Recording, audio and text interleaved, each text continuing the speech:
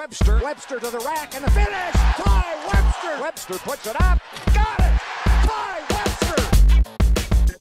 I've had my ups and downs like any other season. I think I've made a lot of steps in the right direction. Still got a lot to work on, but I'm seeing improvements for sure.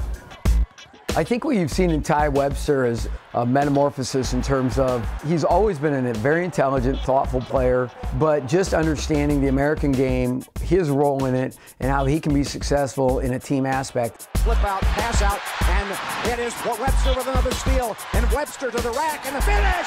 We got a two-point game! Tai Webster! Some guys have great skill and great ability, but they can't put it into team form. And Tai is learning how to do that very well, and he's really been a key element in our success when we've had it. And Tai's a key player, so just like Siobhan or Andrew, when he's not as good, we suffer.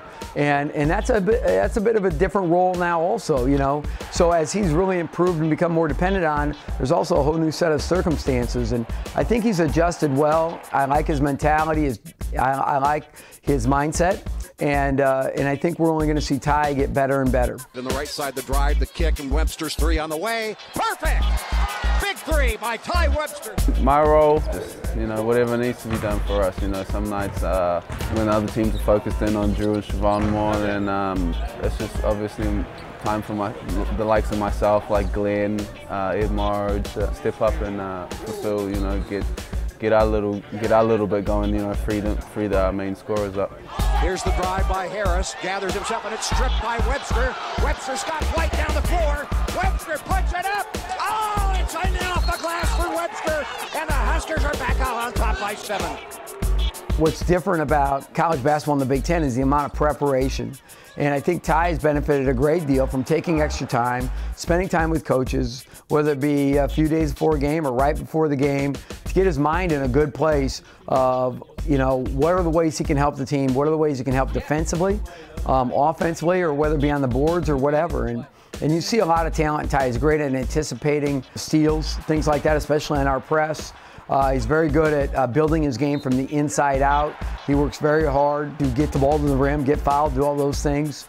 He finds guys, passes in and out. Great find, great dime drop by Webster to Ed. Really good pass. We've got 10 on the shot clock. Webster comes right past none to the rack, switches hands, and finishes with the left. Tai Webster's been brilliant. We wouldn't have seen that play from him a year ago, Kent. What a great finish. It's a lot of different things, I think, obviously. Just older guy now, you know, I've kind of been around the college game for a while, so I'm just adjusted to it. Things to contribute like film and practice and stuff like that are always good, you know, just to have that type of experience and stuff under my belt.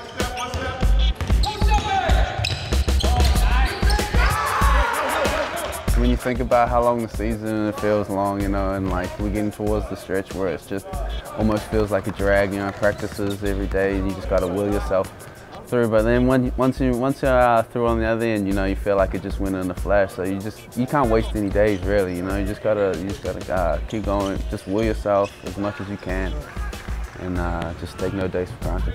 Here we go, pick up, who's here, help me? Tai has really come a long way, and I'm very proud of him. And what's really exciting about Tai is I think he's just getting to the beginning. I believe that he's going to get even better and even better.